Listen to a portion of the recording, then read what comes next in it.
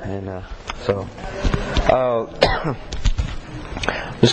got one verse over here in Luke chapter 11,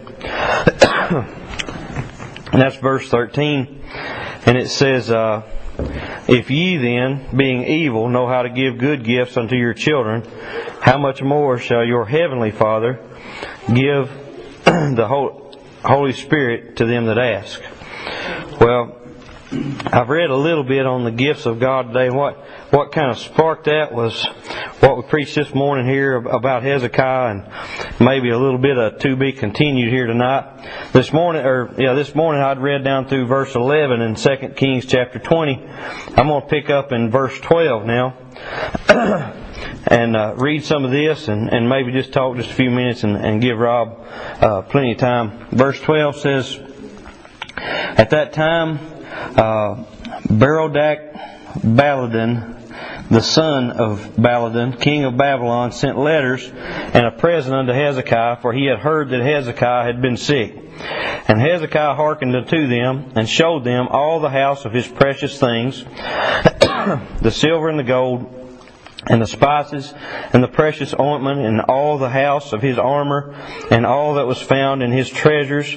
There was nothing in his house, nor in all his dominion, that Hezekiah showed them not. Then came Isaiah the prophet unto King Hezekiah, and said unto him, What said these men, and from whence came they unto thee? And Hezekiah said, They are come from a far country, even from Babylon. And he said, What have they seen in thine house? And Hezekiah answered, All the things that are in mine house have they seen. There is nothing among my treasures that I have not showed them. And Isaiah said unto Hezekiah, Hear the word of the Lord. Behold, the days come that all that is in thy house, and that which thy fathers have laid up in store unto this day, shall be carried into Babylon. Nothing shall be left, saith the Lord. And of thy sons that shall issue from thee, which thou shalt beget, shall they take away, and they shall be eunuchs in the palace of the king of Babylon." Excuse me. Then said Hezekiah unto Isaiah, Good is the word of the Lord which thou hast spoken.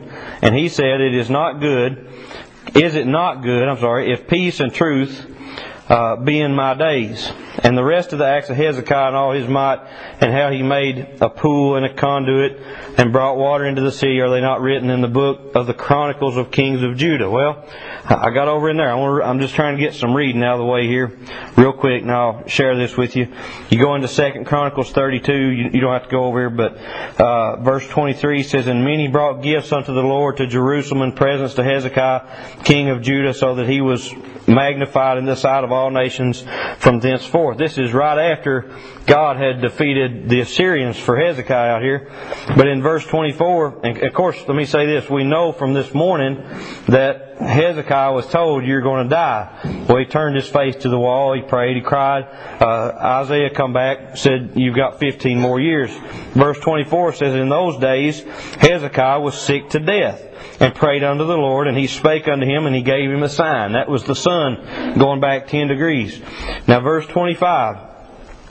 But Hezekiah rendered not again according to the benefit done unto him, for his heart was lifted up. Therefore there was wrath upon him, and upon Judah and Jerusalem.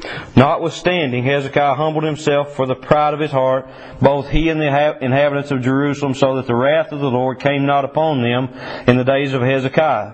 And Hezekiah had exceeding much riches and honor, and he made himself treasures for silver and for gold, and for precious stones, and for spices, and for shields, and for all manner of pleasant jewels, storehouses also for the increase of corn, and wine, and oil, and stalls for all manner of beasts, and coats for flocks.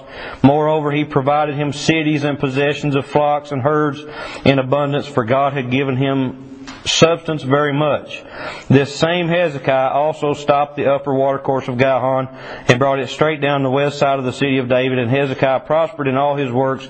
Howbeit, in the business of the ambassadors of the princes of Babylon, who sent unto him to inquire the wonder that was done in the land, God left him to try him, that he might know all that was in his heart.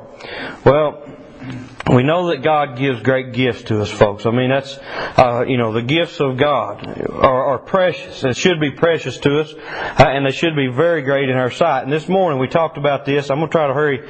But this morning we talked about this, about how that Hezekiah was facing death. And it even says that again over in 2 Chronicles.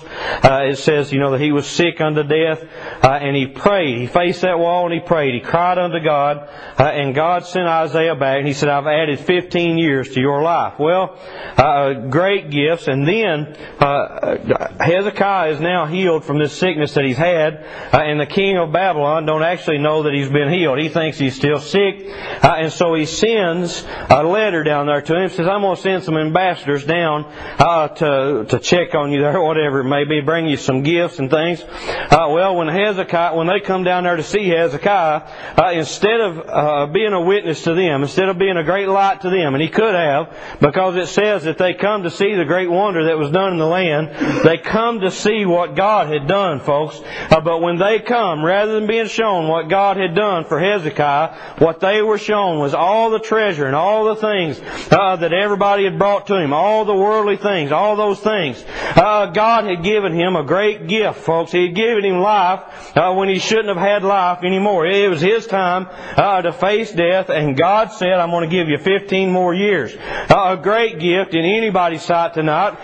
We know that there's nothing in this world that we fight for harder than our life itself. You take somebody that's down, that's starving, that's whatever, facing any kind of persecution, all that kind of stuff, folks, they're going to fight for that life. It is a great gift. It's the greatest gift of all, is life. But as Hezekiah, he prayed, he said, God, give me life. God comes along, he says, I'll give you life, and I'm going to give you 15 more years, set that house in order. But it says over in 2 Chronicles that Hezekiah rendered not again according to the benefit done unto him, for his heart was lifted up. Therefore there was wrath upon him and upon Judah and Jerusalem. Folks, Hezekiah began to squander this gift that God had given him. That's been my thought this evening.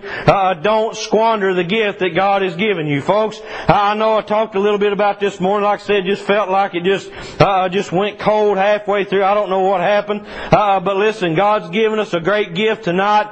He's given us life. He's given us breath. He's given us a voice, a means, a way. He's given us all. There's a vehicle out there for every one of us. We've all got a way of going. We've all got a neighbor somewhere lost and undone. Somebody dying, folks, whether they know it or not. We've seen it right here in the last weeks. People desperate, depressed, folks, oppressed. The devil fighting them on every side, every way, feeling like nobody cares, folks. Whether you understand it or not, I don't know tonight. But I'm telling you, these people in rock throwing distance of this church house that feels like that they've got nobody in this world, and here we are bundled up in here claiming to have love of God, while people sit around about us thinking they've got nobody, folks. Listen, we've got a responsibility tonight, and it's time that we stop squandering the gift that God has given us. There may have been a time we probably all talked about it, testified of it here in the church house sometime or another. I should have met death, several times out running the roads, folks.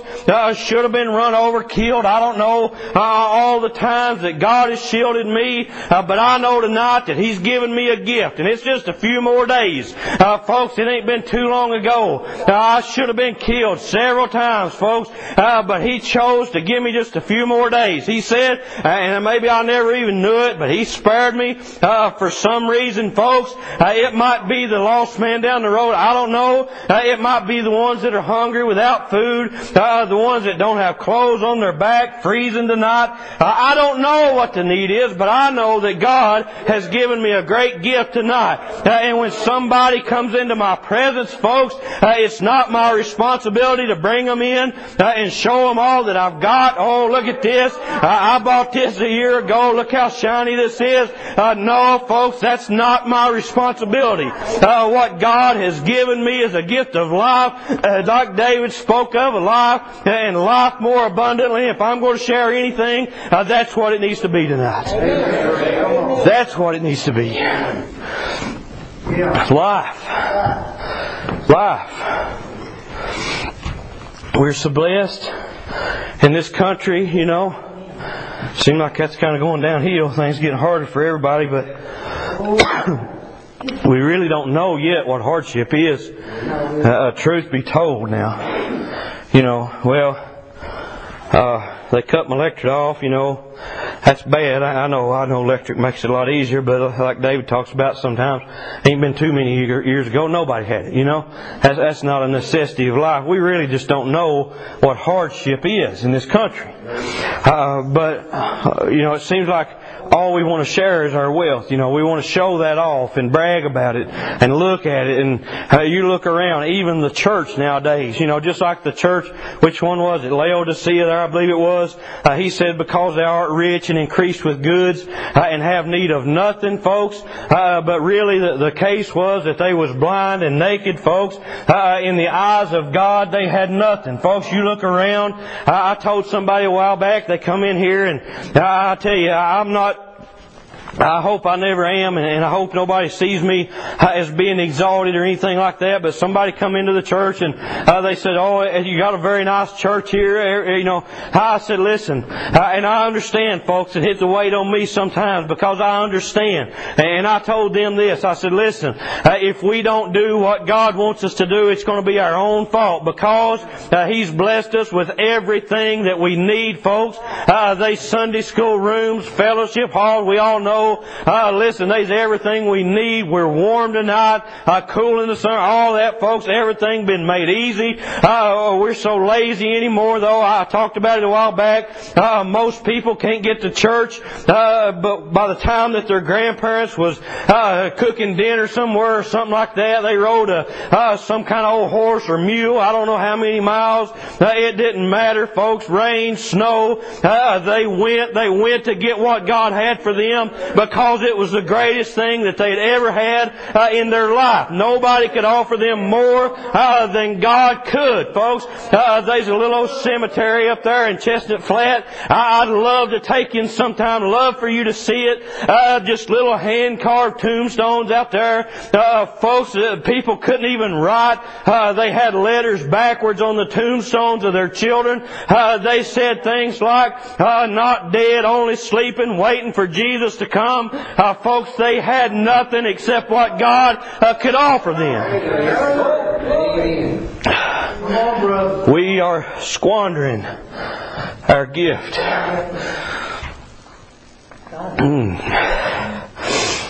Just squandering what God's given us, folks. The devil's fighting our homes. How many homes broken up by divorce, things like that nowadays? How many little children, folks?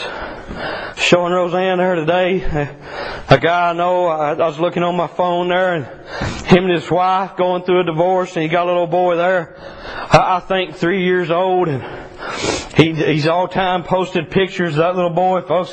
His wife's had a restraining order against him. He's not been able to see him 28, 30 days. I forget what it was, but now he's got to see him a little bit. And he's posting pictures of everything that little boy does. And folks, I don't know if anybody else cares tonight, but it breaks my heart to see that. It just kills me to see the homes tore apart, ripped apart, Satan raging, folks, destroying little children and everything else. While we sit back and do nothing for the most part. Now I know, you know, folks, I brag on our church and I tell everybody what good services we have and how God moves and all that. But folks, I'm going to tell you, just me, it's come crashing down on me that there is people right around us that don't have anybody. You know, we welcome everybody in, but who do we bring? You know, who do we go out and get? the Bible gives that story about a great supper that was prepared, and many people were invited there. He invited all the important people all around, and I think a lot of times we're kind of guilty of that. We invite the ones we like and the ones we think would fit good in our church and all that kind of stuff, and then none of them ever come. Don't seem like we just what we do is we frustrate ourselves, and we end up feeling about like a failure most of the time because we're out begging the people that we love and feel like would come in, and they won't come. And then that father, he said, well, since that didn't work, since they won't come, he said, I want you to go out in the highways and the hedges and compel them to come in that my house might be filled. Folks, we talked to a man the other day. He said nobody comes, nobody calls unless they want something. And we told him over there that day, I said, look, we don't want nothing from you. We ain't out to get you money, nothing like that. All we want to do is you just come and be with us, folks. It is God's will that His house be filled, folks. I don't know what's wrong with the country anymore. We say we're a Christian nation. We say we love God. Every church up and down the road looks like this one tonight. More empty seats than full, folks. They've turned their minds, their hearts, their attention to everything else, folks. Anything can draw us away. It seems like, just anything, any kind of little event. Won't you come to church? Oh, no. I can't come tonight. My third cousin, twice removed, had 2 kids 28 years ago, and one of them had a baby, and tomorrow they're having a little birthday party for it. I've never seen it before. I thought I might go, and they don't go, folks. But their mind and their heart is turned to anything except an Almighty God, folks. Do we not know tonight that they, just like us, will stand tonight before an Almighty God, folks? But I'm telling you, it may be just as scary tonight when we stand there because of the blood that's on our own hands, folks. What are you going to tell God when He looks you in the eye and says, what about the man down the road? What about the one who couldn't buy food, folks? What about the one that just didn't know about me? And folks, we say everybody in this country knows about God. I beg to differ with you tonight. They've heard about a God, and they've seen a people tonight that strut around and say, I know God, but they just like the world the rest of the week. They've been shown a false God all their lives. I'm telling you, when we get down to business and we begin to present God like He is to a lost and dying world, when we begin to walk, like we said this morning, perfect and upright before a lost country, folks, and they begin to examine and see our deeds, they're going to know that God is real. Yes, sir. Yes. Amen. Come on. We preach a God anymore that loves everybody and don't deliver anybody. God is real, brother. God is real. God loves you like you are. That's right. We say that because we don't believe God can deliver them from what they are. Listen, folks.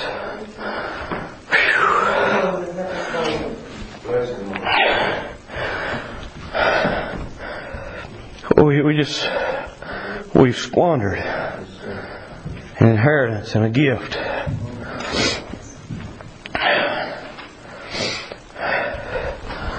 I've found out that not everybody is easy to talk to. That's just the facts.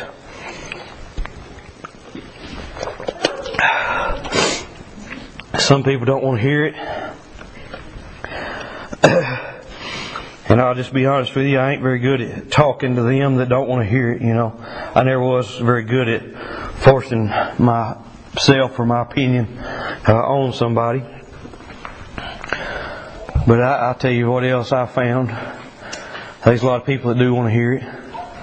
And I found out that when they get in that shape where they're ready to hear what God has to offer, and I meet up with that person and the Spirit of God begins to work, and my mouth just flaps away. I can talk to them. I can tell them what God has done because they're ready, folks, to receive.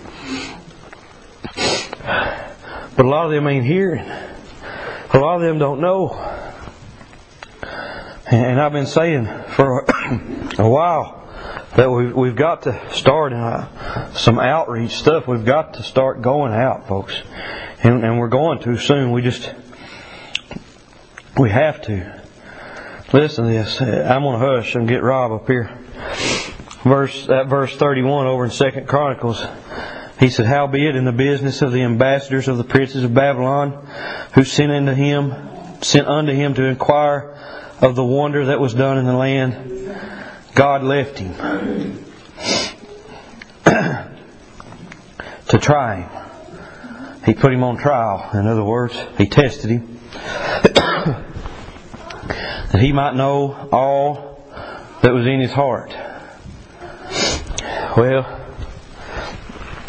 I've been around church all my life, and I've seen every kind of thing probably, and some of y'all have seen every kind of thing too.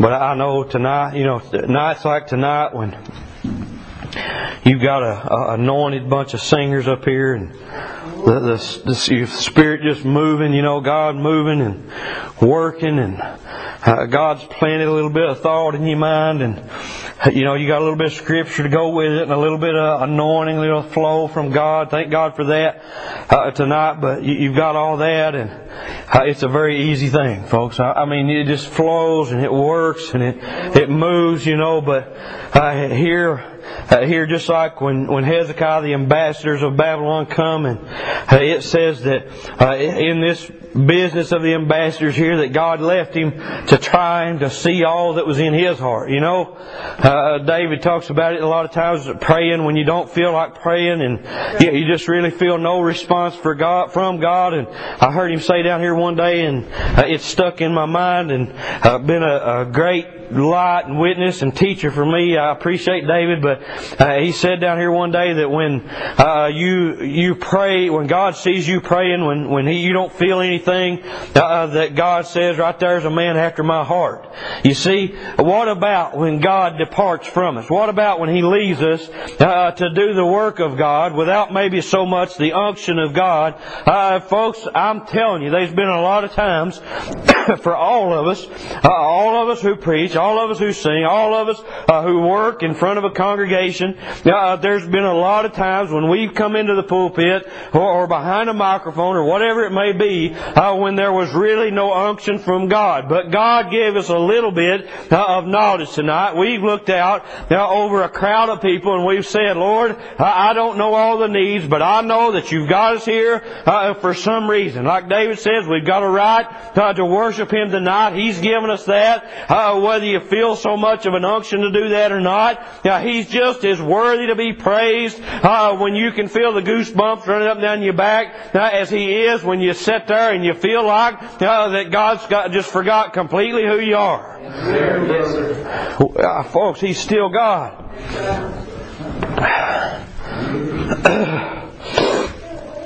What about when God has left us to do the work on our own? And I'm glad that don't happen too often.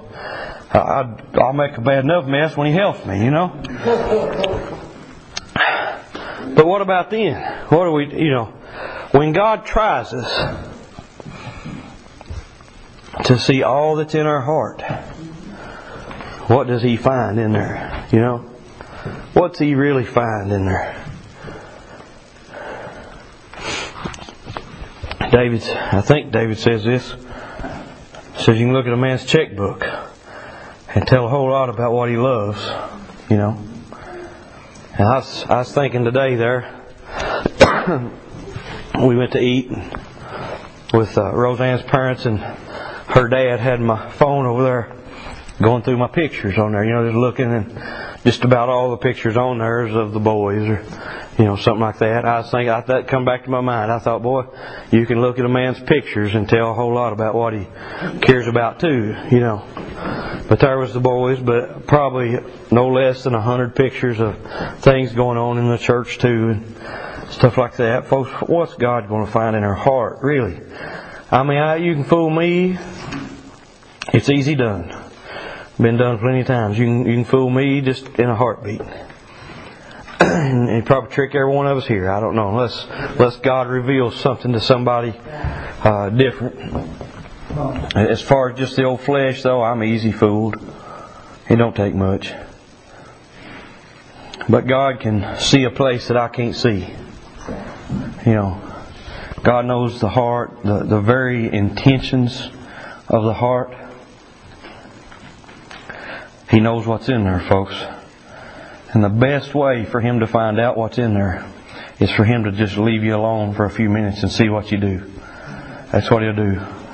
And folks, there's been times when He's left us to try us. He says, I've given this gift. You know, the Bible says we have this treasure in earthen vessels. He'll leave us just a little while. He said, I'm just going to see what they do. And He's probably not too proud a lot of times of what He finds we do when He leaves us. He says, oh, I've given them this gift and they're squandering it. They ain't doing nothing with it. Look at that guy just watching TV, you know.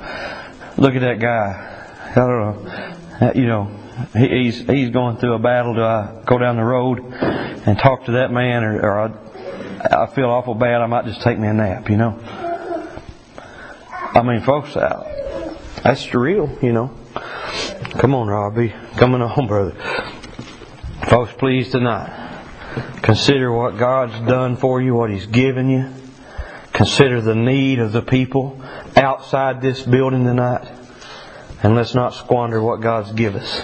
Let's be mindful of our gifts tonight. Come on, Rob.